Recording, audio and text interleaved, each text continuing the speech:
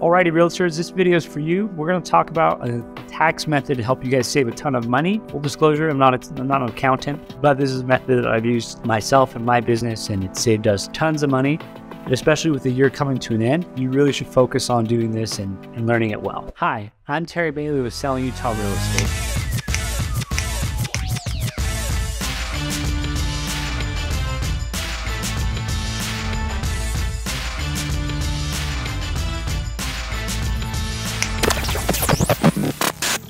So the way it typically works, us as real estate professionals, we take a portion of our checks, 20, 30, 40, 50%, whatever what you've been up to and whatever works for you.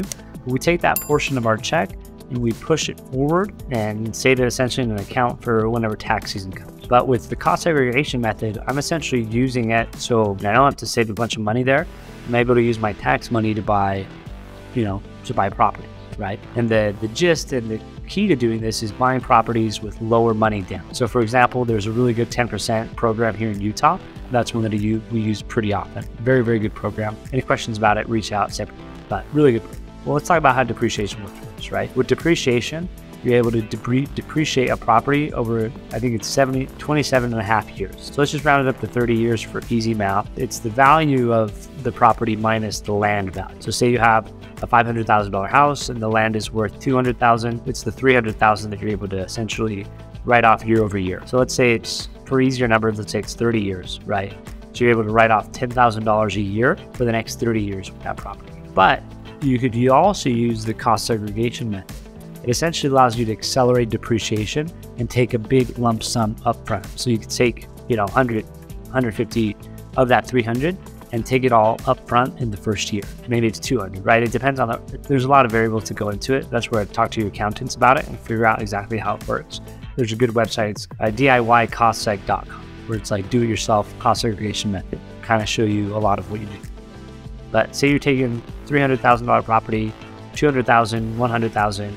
Doesn't matter too much what the cost seg method is on that, but let's say you made 300,000 this year, right? And like your net on that is 200,000. If you're able to take 150 of that by just buying another property, right? If your net was 200,000, then depending on your tax bracket and all that stuff, but a lot of times in the higher brackets, we're having to pay like 40, 50% of it, right? Let's say it's just 30%, right? You're spending 60 grand in taxes on 200,000, or you buy this $300,000 condo with 10% down, and after closing costs and everything, say you're into it $40,000. But now you have this $100,000, $150,000, $200,000 write-off, and so now you just saved all this money in taxes by doing it that way. So that $40,000 that you get through the cost seg, if you do it right, a lot of times it's able to offset that. So you're essentially using your tax money to buy a property that's now a cash flow producing asset that continues to pay itself down year over year over year. Now there is a recapture that's associated with it. If you were to sell the property, you'd have to essentially pay back the prorated amount of the cost segregation method, or you just roll it into another property and then do cost seg on that other bigger property, kick the can down the line. Again, not a tax professional, talk to your accountants about it. There's your disclosures that you read on it, but it's a method that we use, and that's more or less how we use it. I would advocate to you guys to take and learn to do these different things. Learn to shift your mentality a little bit on like taxes, how you structure things, and use this to make more money, keep more money in your jeans. Yeah, and on top of that, you're buying rental properties that are gonna pay themselves off, be assets for you the rest of your life if you're buying the right properties. That's my advice for the week. Hope it's beneficial for all you real estate agents out there. Now, a lot of times I don't make content specifically for real estate agents, but this one I felt like is really important.